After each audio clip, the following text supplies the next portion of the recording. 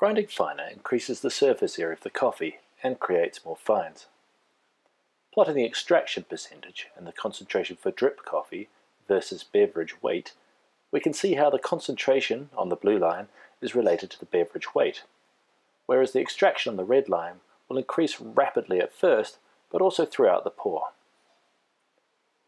When we increase the surface area of the grinds by even a small amount, we increase the extraction and TDS.